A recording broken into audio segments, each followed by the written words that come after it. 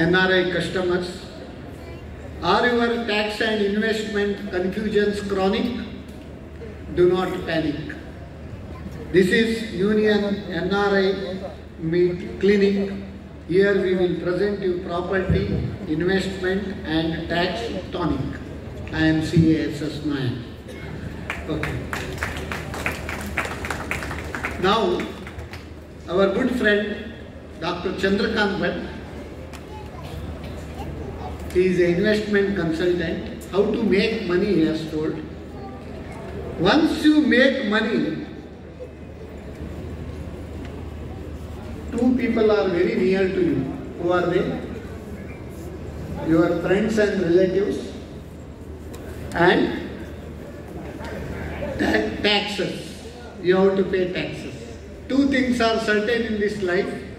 One is death, another is taxes.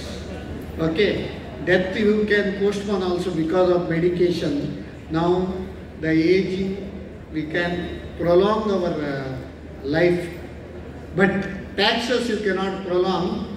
If you prolong taxes, it will multiply.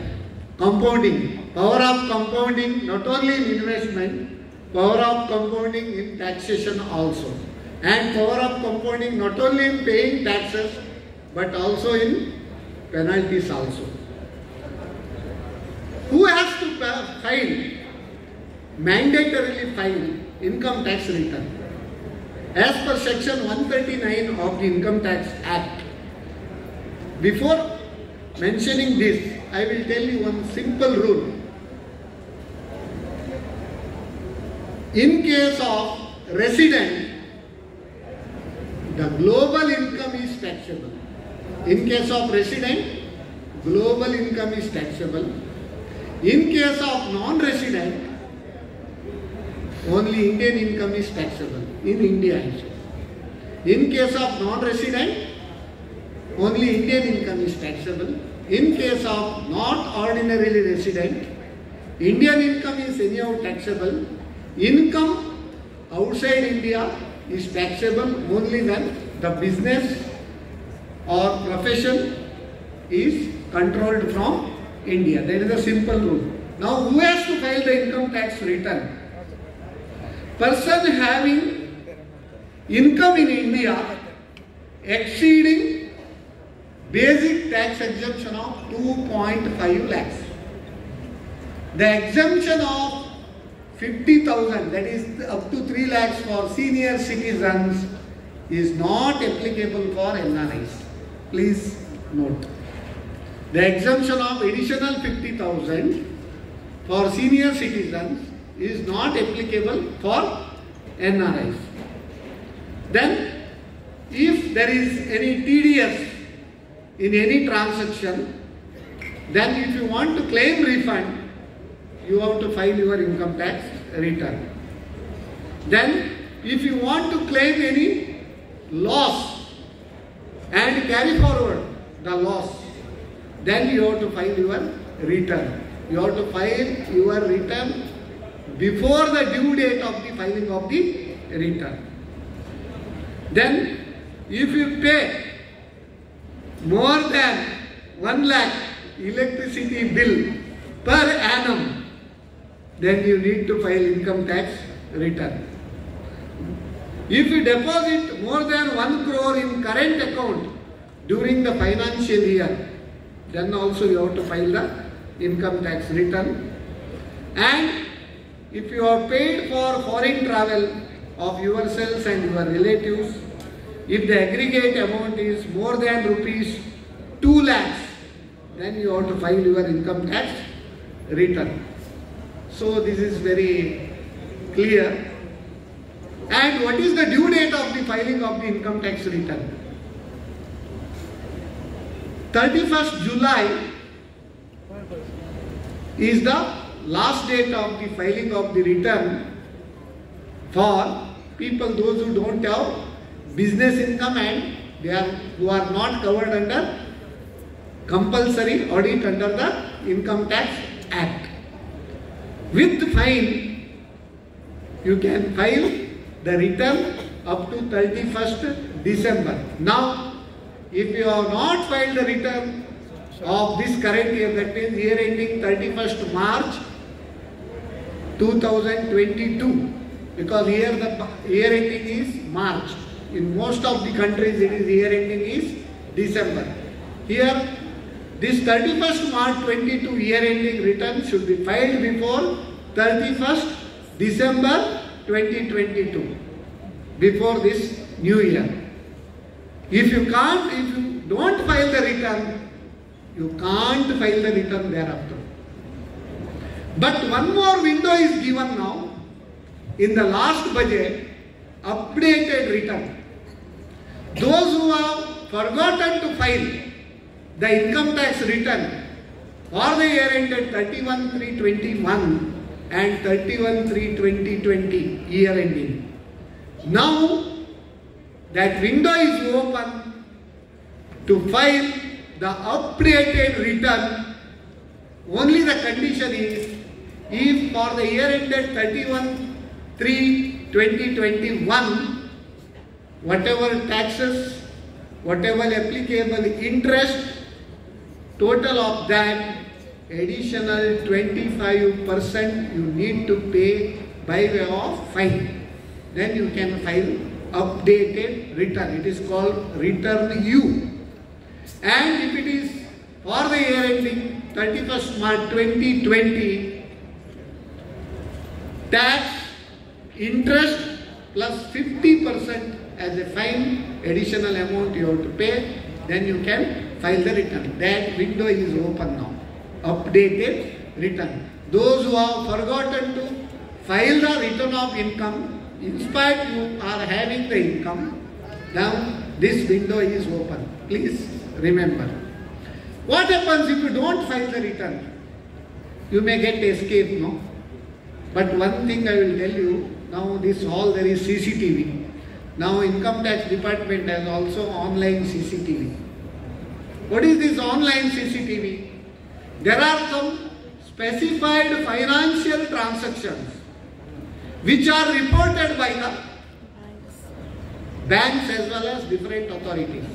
If you deposit 10 lakhs or more in SB account, one information will go to department. If you pay for credit card in cash more than rupees 1 lakh, or in other mode more than rupees 10 lakhs, if you spend in credit card, one information will go to department. If you buy any immovable property, 30 lakhs or more, one information will go to income tax. If you make investment in shares, debentures, mutual funds, or fresh bank deposits, other than NRI deposits, then it will go to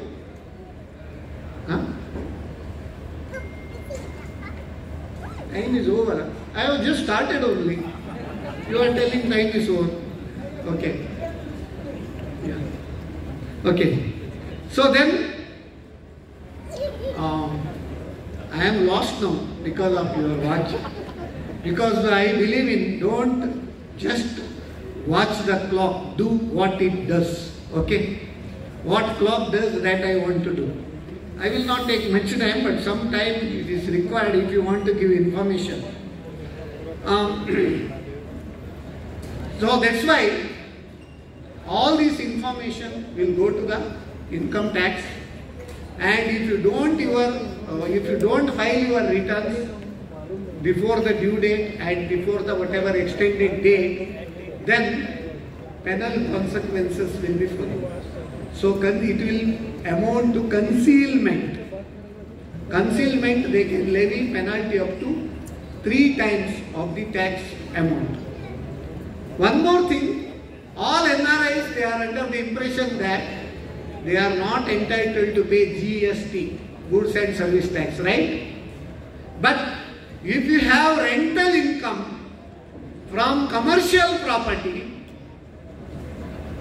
more than 20 lakhs aggregate in a year, you need to collect, you need to register under GST collect the rent from the tenants and you have to pay to the GST authority.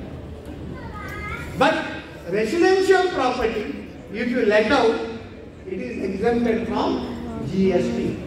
But if you have residential property, rental income, suppose 15 lakhs, and commercial property only 6 lakhs, then total rental receipts, it exceeds 20 lakhs, then you have to register under GST, but you have to pay GST only on commercial rental income. So investment in properties is one of the most we are fond of that investment. While investing in property, residential property, up to 2 houses one person can own. More than 2 houses can also you can own, but up to 2 houses it can be treated as self-occupied. More than 2 houses if you own, it will be treated as third house, or more, it will be treated as deemed let out. The fair rental value of that flat or house property will be treated as your deemed rental income. But the beauty in investment in residential and commercial property, anyhow your bank is going to give the loan. Now credit, earlier they only used to make deposit marketing. Now credit marketing rigorously they are doing more than the deposit marketing. You can borrow and invest in commercial property also. The beauty in that is, suppose if you have 1 crore other income, let us forget about that 10 lakhs basic what you can slab up to 5 lakhs and 10 lakhs and all. Thumb rule, 30% is the tax. You have to pay how much? 30 lakhs income tax. Plus, if surcharge is applicable, blah blah blah, it will be there. Plus 4% education cess. But if you get rental income, 30% standard deduction will be there. Then, if you get 1 crore rental income, 30% standard deduction, only 70 lakhs is taxable. The effective rate will be 30% on 70 lakhs means 21%. That is the beauty in investment in properties. So one side, property prices will go up. Second, you will get regular income also. Third one is, you can get tax at discounted rate. This is the beauty of property income. So my request to all of you is, do's and don'ts. Simply I want to conclude.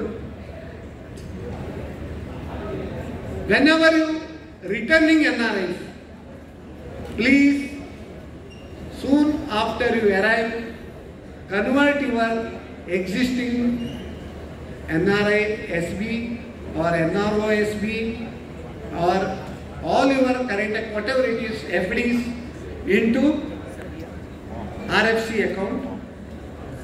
And NRIs are prohibited from purchasing agriculture land, farmhouse and plantation property as per FEMA guidelines. So at any cost, direct route or indirect route, by your remittance, your wife may buy or your brother may buy. Direct route, whatever violations, same violations will hold good if you make it indirect route also. That will be the FEMA violations.